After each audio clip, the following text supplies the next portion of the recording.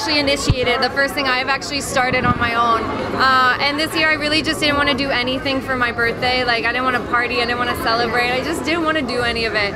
And something told me I wanted to do something for other people.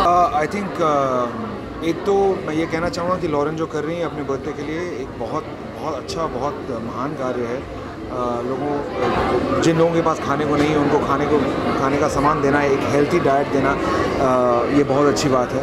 और जो participate कर रहे हैं, जो सपोर्ट कर रहे हैं, वो उनको एक फ्री डांस क्लास भी देना, तो मतलब अपनी तरफ से बहुत कंट्रीब्यूट कर रही हैं वो। एंड आई थिंक इससे ज़्यादा हैप्पी बर्थडे कुछ हो ही नहीं सकता जब आप औरों के लिए कुछ करें। I think it's wonderful.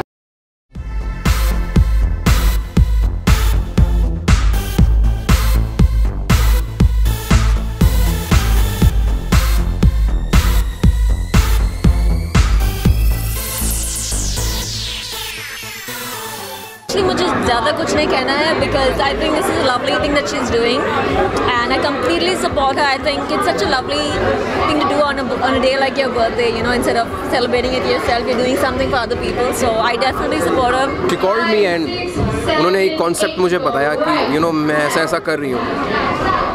तो सबसे पहले तो मुझे ये अच्छा लगा कि कॉन्सेप्ट और आइडिया बहुत अच्छा है, क्योंकि बहुत ईजिली आप किसी और की हेल्प कर सकते हो। टिफ़िन बॉक्स लाना है और यू नो जिनको खाना चाहिए होगा उनको खाना मिल जाएगा। तो मुझे इसमें एक अच्छी चीज़ ये लगी कि इसमें कुछ ज़्यादा मेहनत नहीं, दिमाग नहीं लगा और बहुत ईजिली ये चीज़ हो गई।